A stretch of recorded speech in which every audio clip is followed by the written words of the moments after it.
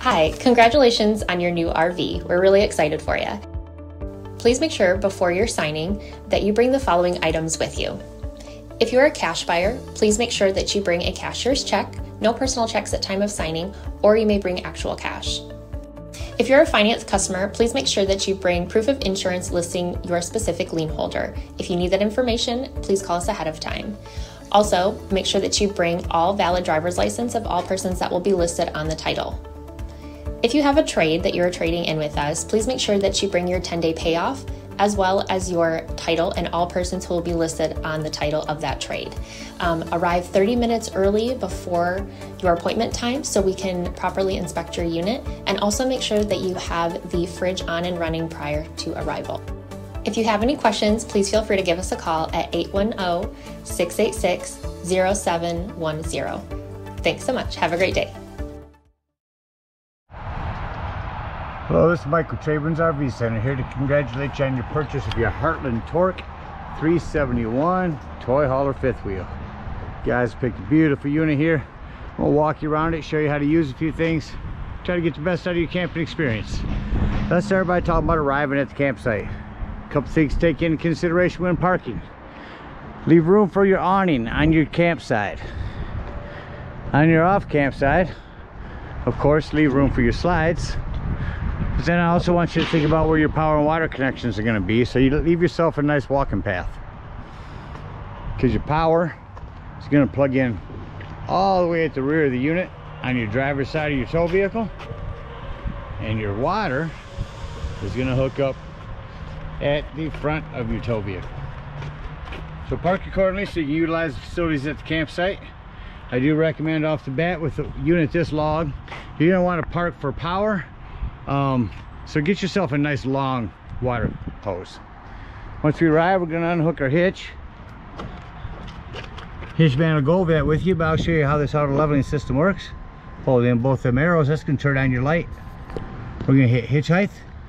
We're going to bring the front up or the front down. Get off our hitch. Once our hitch is clear, pull the truck completely out of the way. Lift up the front so that it is higher than the back. Once it is, you're simply going to touch auto level. Once you do, this whole unit's going to dance around for a little bit. It's going to bring down all of your auto leveling. You got two here in front and two in the back. Your landing legs will move a little bit. Once it's done leveling, you're going to hear this beep, and that light's going to stay solid. Once our unit's level and stable, next thing we're going to do is hook up our power and water. Again, you got this 30-foot 50 amp hose on the back here. At the end of that 50, should you need to in your convenience pack, will be this 50 to 30 dog bone. And if you need to plug in at home, take that 30 amp, put it on here, and plug in at home. Just run appliances accordingly, ACs, etc. You don't want to pop breakers because you're running off 110. Once we got our power hooked up, let's hook up our water. At the front of your unit right here, here's your water connections. Now, for camping sites, we're going to use City Water Connect. Turn that arrow to City Water Fixtures. Open up your inlet. First and foremost, your water pressure regulator. This water pressure regulator is going to reduce the water pressure to 40 to 50 psi, protecting the lines in the unit. Always use this when putting fluid in here. Hook that up. Hook up your hose. Make sure this is on city, but don't turn it on yet. Let's find your hot water heater. On your unit, your hot water heater is just to the right of your entry doorway. All we're doing at this point, folks, is making sure our drain plug's back on. Get that cap back on there nice and snug. Once it's on there tight, you can go ahead and turn that hose on. Now that we've got our unit level and stable, you can go inside and deploy the slides if you need. What I need you to do is get inside and open up your water taps. Open up the water taps so you got a nice steady flow of water going through them. Once you got water going through them, you know your hot water heater is full and you can turn that on from indoors. Now let's say we're going to go camping and we're going out dry camping somewhere, boondocking. In that case, we're going to want to fill up our fresh water connection, potable water. We're going to fill it in the same spot, but we're going to start by turning this all the way over to tank fill. This is going to bring from our hose to our tanks. Treat your hot water heater the same way. Fill this up. 2 ways to tell when it's full. There's an overflow vent right here, or on the inside where you check the levels of your battery. In black and gray tanks, there's also a freshwater button. Once that fresh water is full, remove your hose, then turn this to dry camping. Once you have that in dry camping, when you want to utilize that water, turn on your water pump from indoors. Don't turn on your water pump when hooked up to city water. That's already pressurized. All right, we're all set up to camp with power and water. Let me walk you around the rest of the outside of the unit. Starting here with your pass-through storage area. You have your propane here. Up here you have your lippert control. One control. So once the system comes on, you see that you can go through and do your auto leveling from here as well. Function aborted. You can hit auto level or your hitch height. Again, all of our water connections. You have an outdoor shower right here. Hose that'll pull out. Puts that in there like that. Black tank flush. You have two black and gray tanks on this. One here and one in the back. I'll show you where those dump. After we dump those, we'll utilize our black tank flush. Here's a flue for your furnace. If you're running your furnace, steer clear of that. It will get hot, and make sure nothing's ever blocking it. Cable, satellite, 110. Again, just first dump up front. This access to the back of your fridge. Coming down this side, gray tank number 2 and waste tank number 2 from your back toilet in your garage. And black tank flush for that. Your fueling station. Here's where you turn that on and off at. It's a vent you can push out from indoors. Get the gas fumes out. We'll go over your ramp and fuel when we get back to your garage. Come around to your campsite, another vent. Big awning will run out here shortly. See if I can get this open with one hand. A lot of times you need both to open, but no, it'll open. It'll hold on that magnet up there. Outdoor kitchen.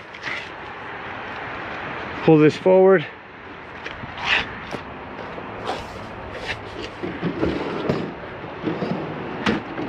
And lock these in back here. Lighting from in here. You also have a grill out here you'll light with a matchstick. This will pop on here for a sink. Unsnap these to push these back. Make sure you keep this area locked out here because of your TV. Underneath this grill area, you do have another quick connect LP right here. Some storage.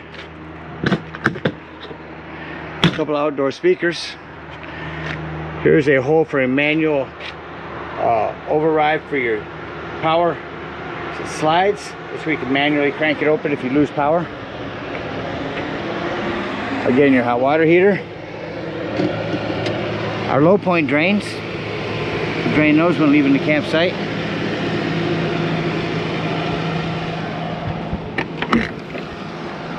Other side of your pass-through storage. Here's where you'll bypass your hot water heater. There's your manual hand crank. Up here is your battery disconnect. That'll disconnect all the battery power to the unit. That'll come important later when I talk about your carbon monoxide propane detector. And you're prepped for a TV out here if you want to put a TV cable to 110. Your other propane over here. And your regulator back there.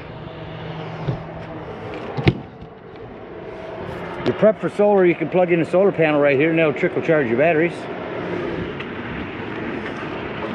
And lastly up front here, here's your generator, which I'll start up for you shortly, and your batteries.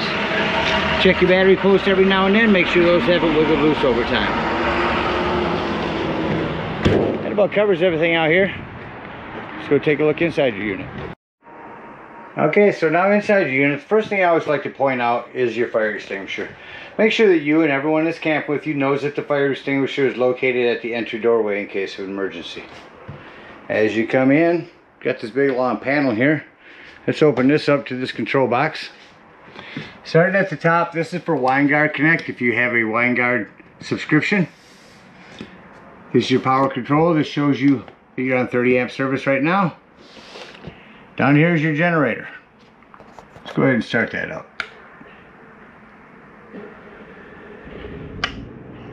Just that easy. Let's go hear that purring for you.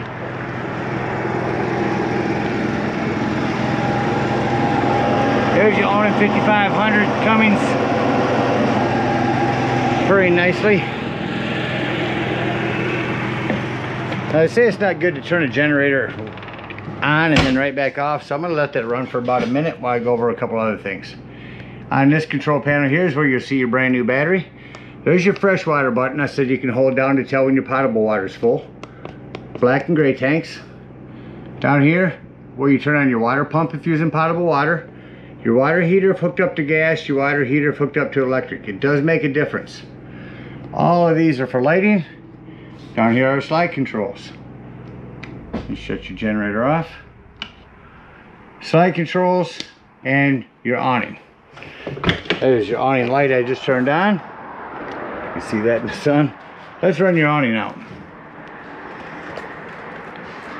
So the thing I need to point out to you on your awning is that no one has designed one to stop at the right point yet. So when you run your awning out, you're going to want to watch for your flap to fall down.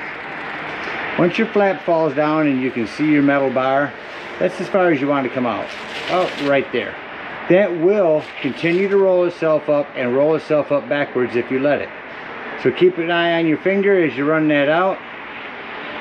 Standing here at the doorway, make sure you don't run it out too far.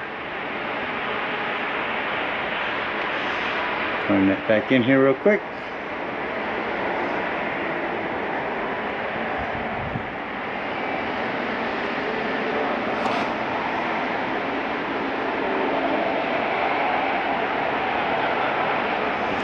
And with our awning in, we'll continue walking around the unit. So down below all of this is your JBL sound system. Crank that up. 3 zones on that, indoors, outdoors, both. AM, FM, Bluetooth. Right here you can go through your different things, your USB, auxiliary, optical, HDMI. You can run your TV sound through this. All from that TV right there. Coming down below that is your access panel to your breaker box. And that's right off here. Fuses. Ton of 15s in there, a 20, a 3, a couple of 20s. Highly recommend you have a handful of those with you when you go camping. Push that up in the top and snap in. Yeah, good when I got 2 hands.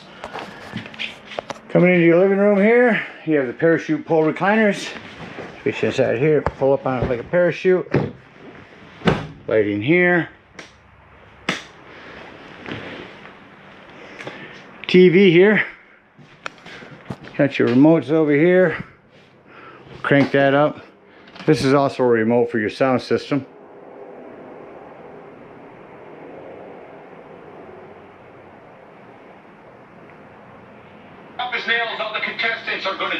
There's TV. Take that off. Remotes will be in your drawer. Excuse me, bottom drawer down here with all of your Flagstaff stuff.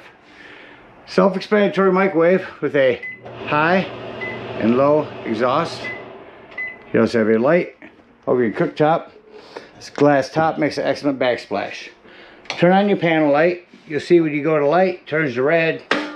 Hit your spark when your gas is turned on, you'll light up there. Same thing on your oven. Turn that to that flame. Hit your spark here. That'll turn it on. No need for a pilot light. And then just set it to the desired temperature. To rock your panel light down, that becomes an oven light. A couple of 110s here. Up top, you're going to open up your fan vent. and turn your fan on. Automatic fridge. Controls for that. We'll open up our freezer. I can get, I got to push on these the right way.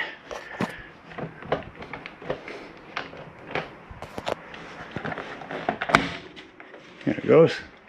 Up top, turn it on. You'll see it on over here.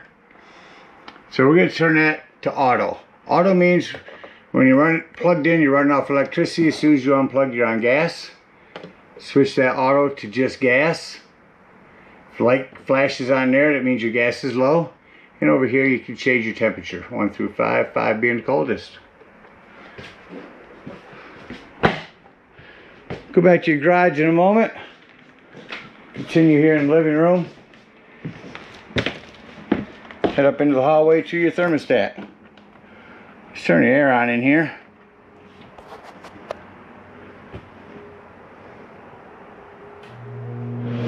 There's your AC. And you notice when I shut the AC off, AC shuts off rather quickly. Now I crank your heat up.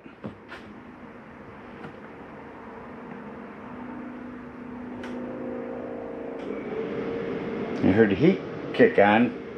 Furnace. Shut that off. It takes a few minutes for the furnace fan to cycle through before that shuts off.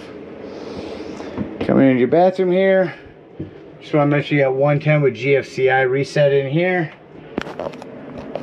Lighting here. Bathroom door. Make sure that is snapped open between your bathroom and your bedroom. For travel, in your bedroom here, got lighting and, of course, your adjustable bed. On your adjustable bed, you want it all the way up into the reclined position before bringing in your wardrobe slide. Another thing about this wardrobe slide. This door, these magnets right here, those need to connect. This door has to be open in order for this wardrobe slide to work properly. Covers everything up here. You do have your separate thermostat for this AC.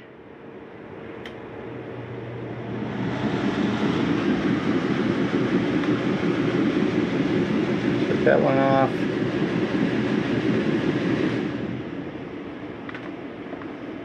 Turn the thermostat on up here. It's much warmer than 66 in here.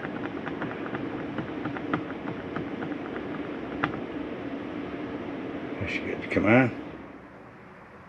Front one shut off now. And there's your back one. I'm going to shut that off.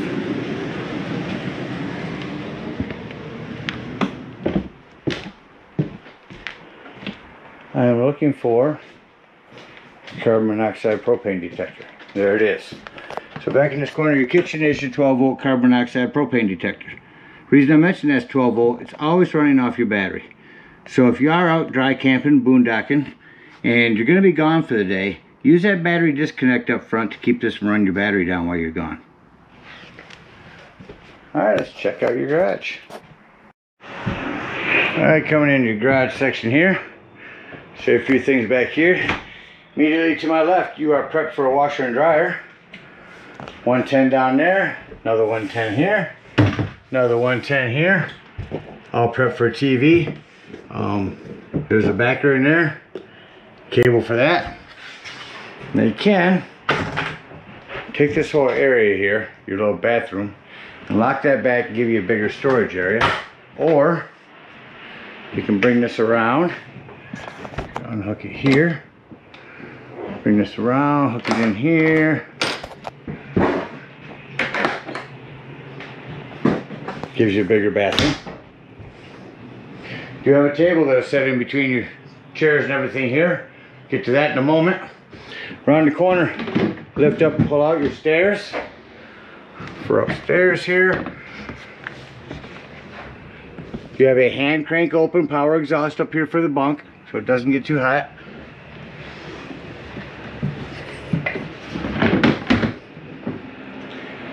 Shades, your exhaust vents. Except for those, you'll simply push them out, and that'll air this out in here. Up underneath here are a bunch of controls. You have another 110 here. These are all lighting. This is your rear awning. We'll run that out when we get your deck out. Right now, I'm going to bring your bunk down. Bunk control, we're going to put down.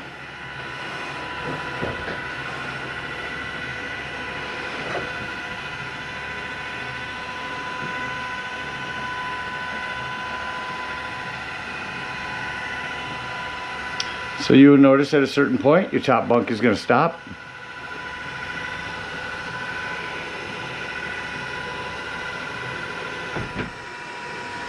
And then that will bring down your seating.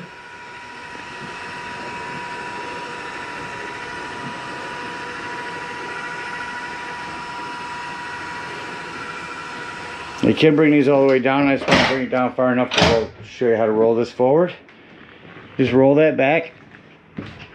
Underneath these, a couple bars to pull down for extra support.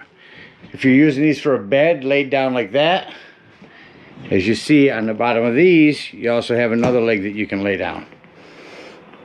So that's how that seating will go. Now, if you look up here, there's two holes. This bottom hole on all four sides will hold your top bunk up with cotter pins. Let's run that back up.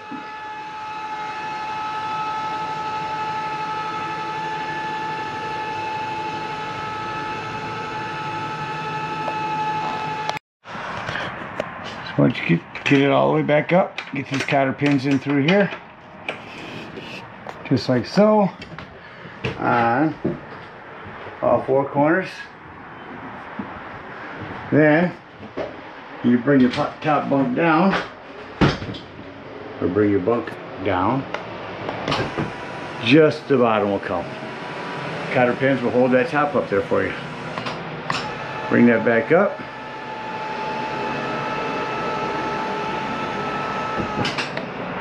And let's go outside and set your deck up.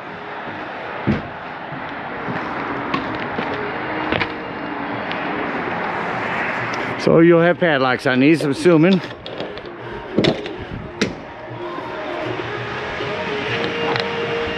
Since spring adjusted, so one person can do this. I just grab the handle, walk it down with my hand. There's your platform. Trying to make this a ramp, of course. Remove these cotter pins. Bring your decking out. Make sure all our Velcro is unhooked. First set will swing out to the side here. Set that like that for now. Swing our second set out.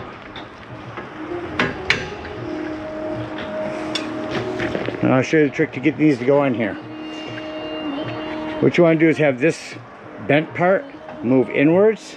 That way that'll go there, and then when you pop it out, it snaps in there. Front snaps in like so. Same thing on this corner. Bring this piece up, bend that back, tuck it in like so, straighten your wall out, and that locks that in there. Just that quickly, you got your deck. Now let's go in there and run your awning out. So back in the garage here, we'll just hit out.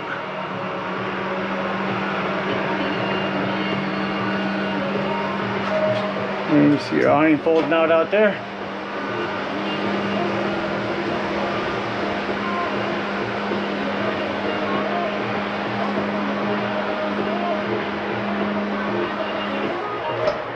And there's your awning out here. Come back in, run that back in.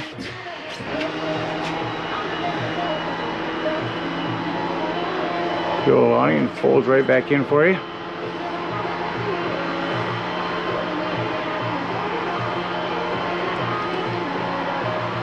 You also have a cross breeze screen. Let that finish running itself back in. You also have this screen that you can bring down to screen everything off. Gotta bring these in. Push step on that. That's going to release that lock. Over here, pull this side in and that releases it. Same thing over here, but you've got to turn there, pull on that and that'll release. And fold this over in half.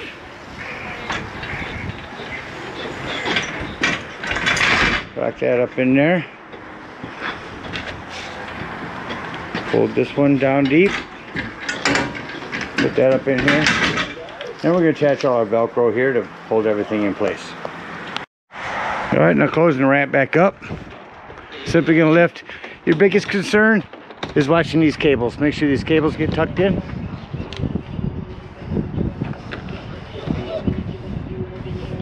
Here, these cables, tuck them in.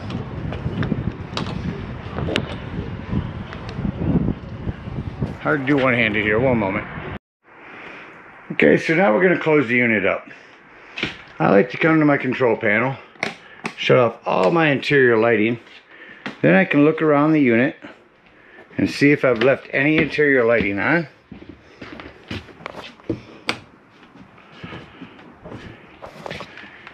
No more. Doors and drawers. Close all doors and drawers. So you have more lights back here to shut off. Up underneath here. Make sure all doors and drawers are closed. All of our lights are off. Nothing's going to impede our slides from coming in. We're going to hit in on this one. Maybe want to close this door a little bit. Make sure your cabinet doors up there are closed. This could catch on it.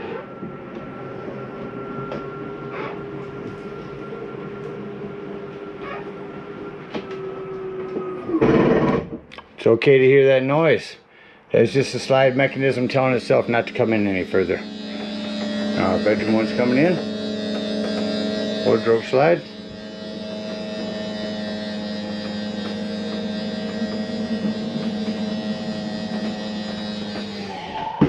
We're in. Lights off. Exit our unit. Now the biggest thing on these steps is you want to make sure this exterior door is open as far as it can so this doesn't catch. You see as you lift, it actually cuts pretty close here. Set it up inside. Lock your door in. Lock and deadbolt your exterior door. Lift and turn your handle. At this point, we're going to unhook our power, our water, and our cable. And bring up these rear steps. Fold these in twice. And the whole thing just sets in there.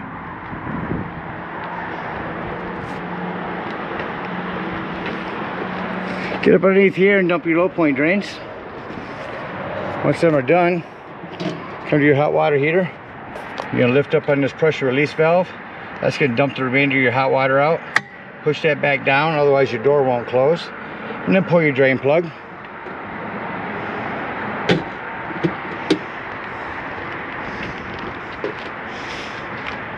We're going to come up front. We're going to turn this back on again. And we're going to hit retract all. That's going to bring up all of our stabilizing jacks.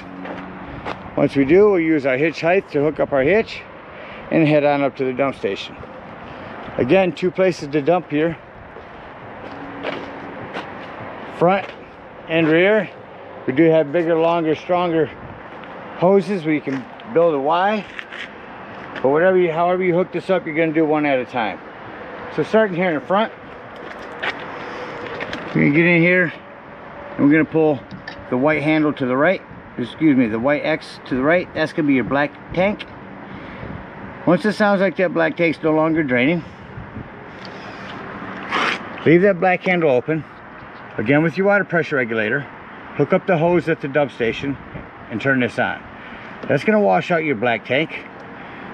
Close that, unhook your hose, close that, make sure that's done draining. Close your black handle, pull your gray handle, the handle to your left.